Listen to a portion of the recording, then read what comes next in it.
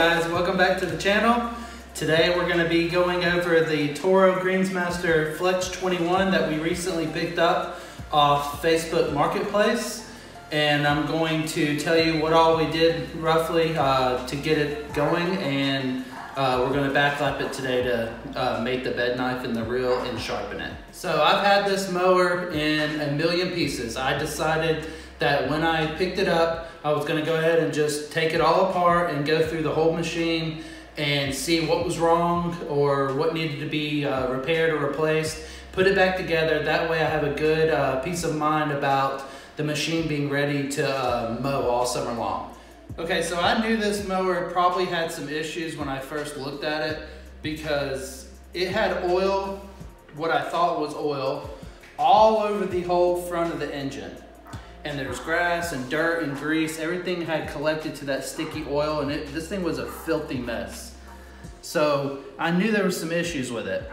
But when I got home, I degreased it, I pressure washed it, cleaned it all off, and then I started to disassemble it and see what problems it had. And what I found was over here where the gearbox mates to the engine, there's 4 studs and bolts that hold the gearbox to the engine. And there's a gasket in here because you have a separation of engine oil and transmission fluid for the gearbox. And what I had found out was 3 of the 4 studs were broken off the engine side. There's studs right here with a bolt, and that's what pulls the gear case and the engine together. 3 of the 4 were broken off. So there was no longer a seal here, and it was just pouring transmission fluid out. And all the grass clippings and everything was collecting, and this whole front of this engine was black and covered in grease. Okay, so when I saw that issue, I went ahead and took the engine off the machine and cleaned everything up, and then I got into the engine a little bit. I replaced the valve cover, I adjusted the valves, I replaced this little breather hose, the air filter, the fuel tank was had a bunch of debris in it, so I cleaned all of it out.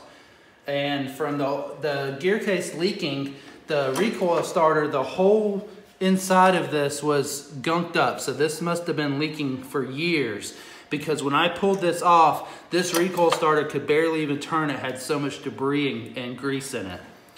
So I cleaned everything up and got the engine, good shape. I changed the oil as well. Once the parts came in from Toro, I got a new gasket and new studs and new bolts so I could put this back together and installed it all back on the machine. And the handle up here was missing. There's an access port right here, and there's a spring and a ball in here for a detent. And that's what gives you this nice crisp, clicking, positive engagement. This was just totally floppy and loose when I got it. So I replaced all of that. I simplified the wiring for the lights because it was like a total rat's nest. And then I installed a switch to turn the lights on and off.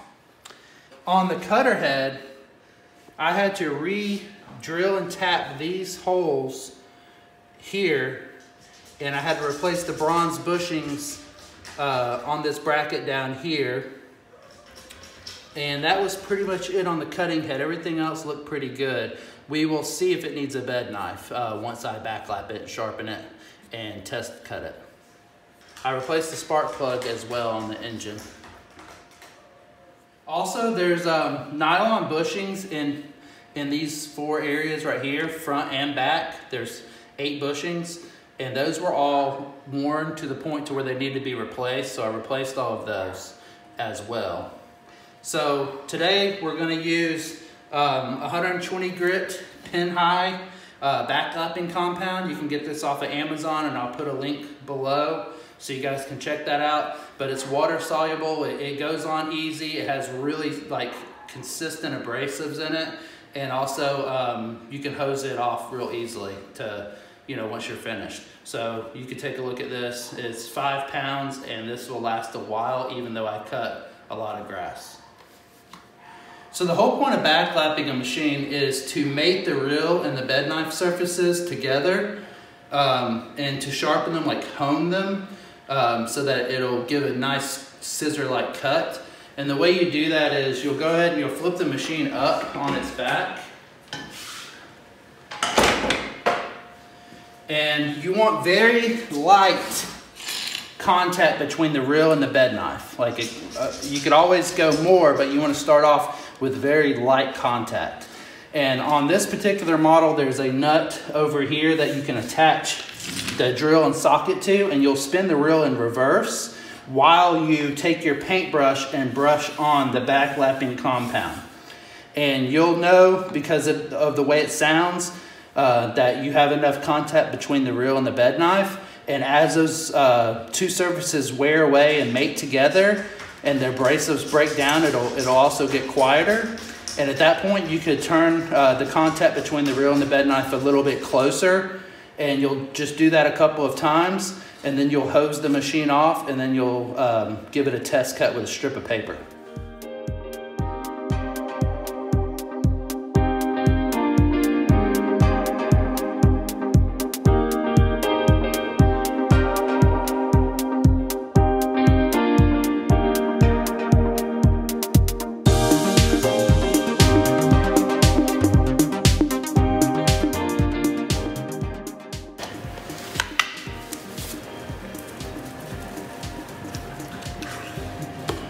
Kind of like a gel, but you'll start off, you'll just get some evenly across the reel.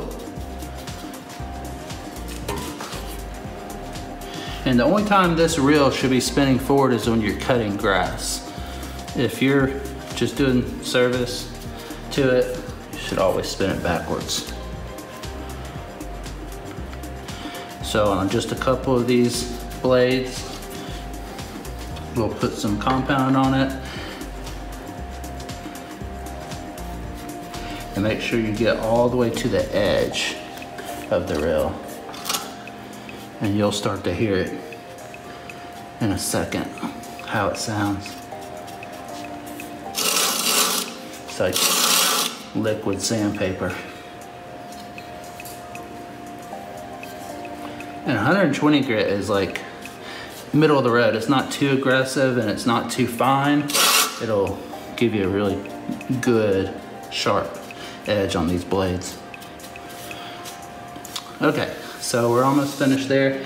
What we'll do is we'll start up the drill, and as we spin the reel at just a good speed, not too fast, not too slow, just a decent speed, you'll just keep working the backlapping compound on the reel back and forth.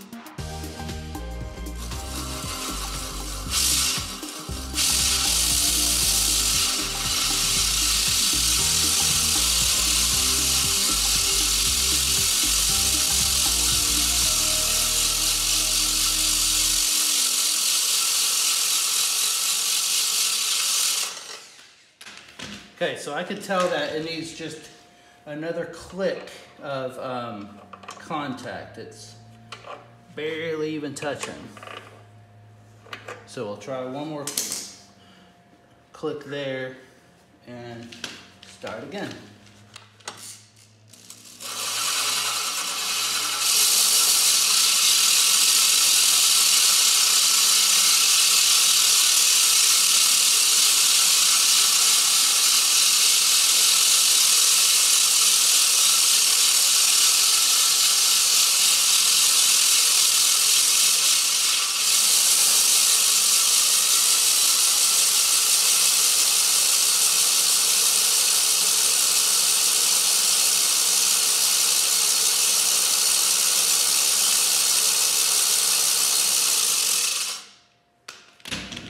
And you could already tell if you look really close, like it's making that like real bright, shiny metal.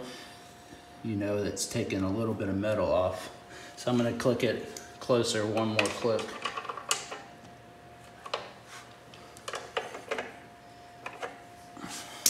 Then I'm gonna put some more compound on it. You can't use too much. It's just a matter of you would be wasting it if you put too much. But it won't hurt the machine.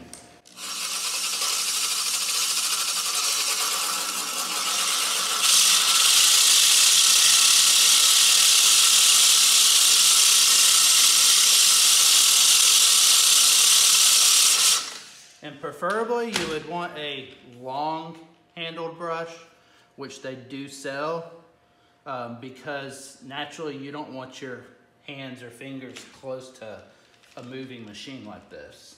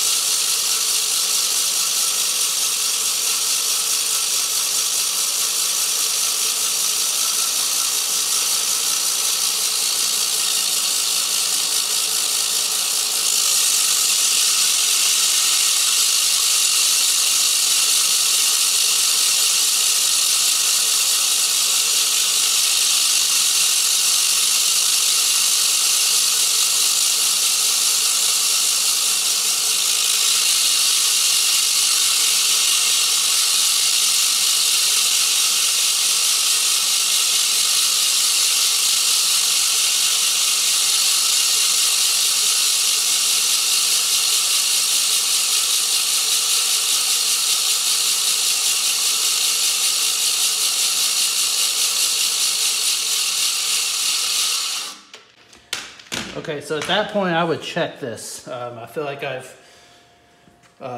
mated those two surfaces together pretty good. The reel looks like it's cutting. It's pretty shiny all the way across. There's no like mist spots in it. If you have a low spot, you would have to keep going and take it down further until it's totally flush all the way across.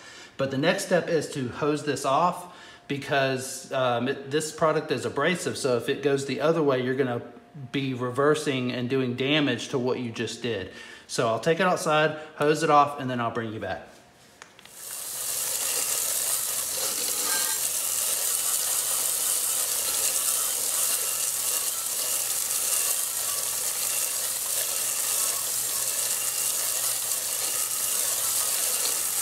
Okay, so we're back. I hosed it all off and dried it with a blower. And now we're gonna do the paper test. This is just a strip of paper, 1 inch wide, and this will tell us how clean the mower is cutting. So if you can get down here, you can see, cuts just like scissors. And you'll test that across the whole bed knife. I mean, there's no it's literally a scissor cut. At this point, it's ready to mow minus, you want to adjust your height of cut. And then once you do that, it'll be ready to mow. But we'll do that in the next video. So I hope you learned something today from this video. This is a standard service thing that has to happen with all reel mowers in order for them to function and cut properly. If you have a Toro, this would be kind of a how-to guide. But every reel mower is going to have this same general process or idea of the bed knife and the reel and the contact and back clapping and all that. So that's it for today, and we'll see you on the next one. Thanks.